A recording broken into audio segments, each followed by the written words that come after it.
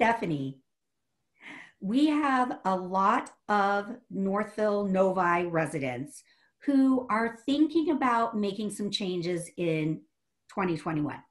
I have a client that is upgrading and buying their dream home, and they need to organize their home. I have a senior couple who decided they're moving to Florida full time and giving up their Michigan residence. So how can this decluttering, tidying, and downsizing process be really simplified and kind of take the pressure off for these type of individuals that have a goal in place?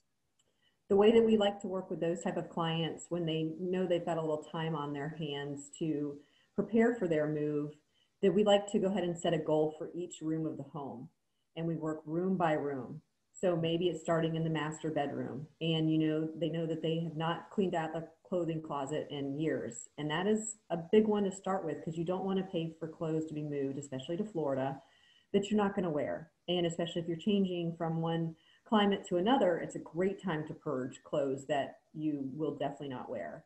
And then as we just go through each room of the home, once one room is complete and decluttering that, and to narrow down what that client wants to take with into their new home, it helps a sense of completion that one room is done, and then we move on to the other versus skipping around the home in different areas.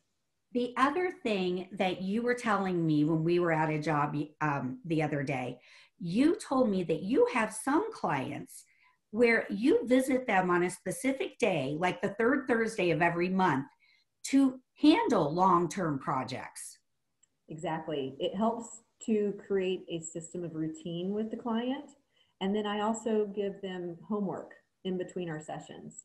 So say they know they want to move in 4 months, and we go ahead and set up a time every other Thursday to meet together. And then in that in-between time, I'm able to give them little projects to work on. And believe it or not, most of the clients will do the little work on their own because they have a game plan.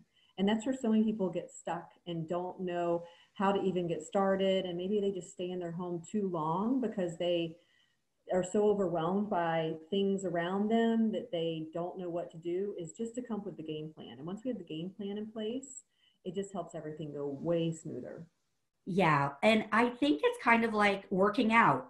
If you have a coach that comes to your house and works out with you even once every other week, you would probably do your homework in between because you're accountable. Exactly. So I'm glad you can be everyone's home organization. Yeah, the treadmill is not as scary, for sure. Or the Peloton in your case. Yes. Sure. All right. Well, this will help everybody get started in the new year. Thanks a lot. Thanks, Tracy.